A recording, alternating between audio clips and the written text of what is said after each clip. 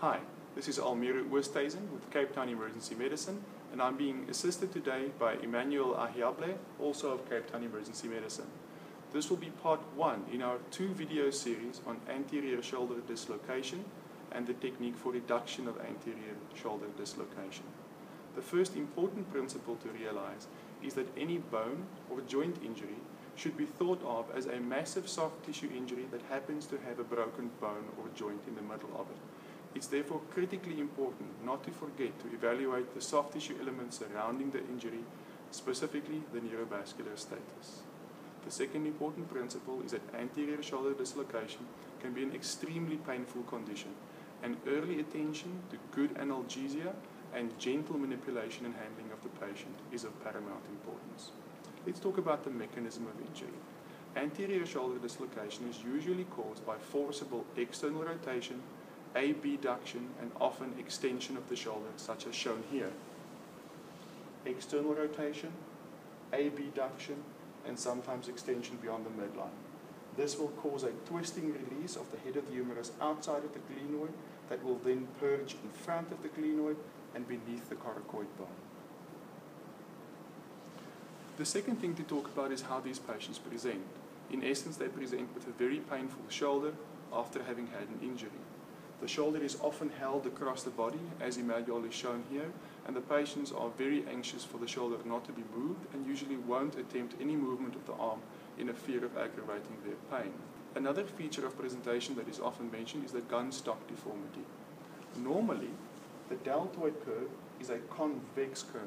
However, when the head of the humerus is dislocated inferiorly and anteriorly, the convexity of the shoulder can be lost, leaving a straight profile or even a concave profile where the deltoid used to be.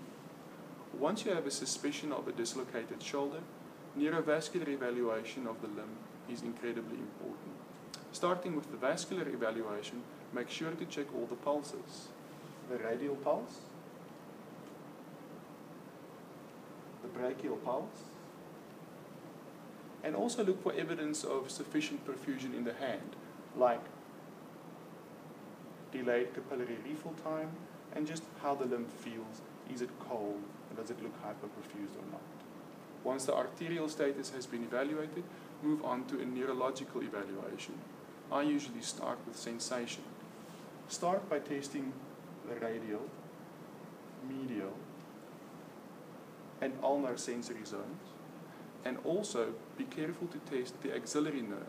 The axillary nerve curves around the head of the humerus and may be damaged during anterior shoulder dislocation, leaving a patch of hypoesthesia over the lateral aspect of the deltoid, here, often referred to as the Admiral's patch. An essential part of the sensory evaluation of the upper limb after shoulder dislocation is to test and document sensory function over the Admiral's patch area. Lastly, evaluate the motor function. Here, just simply ask the patient to extend and flex the wrist, open and close the fingers, and to oppose the thumb to the index and the little finger. You can also stabilize the upper arm and ask the patient if they could extend and flex their elbow as far as they can without pain. Once you have tested the neurovascular function of the upper limb, it's critically important to document it and to re-evaluate after any further manipulation of the shoulder joint. After clinical evaluation of the shoulder joint, once the patient is comfortable, you should consider an X-ray or radiological evaluation of the shoulder.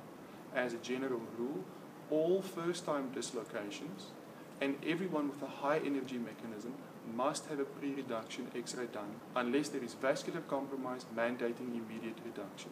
In some patients with recurrent injuries and low energy mechanisms, you can defer the pre-reduction X-ray. That's it for our initial evaluation of the anterior shoulder dislocation.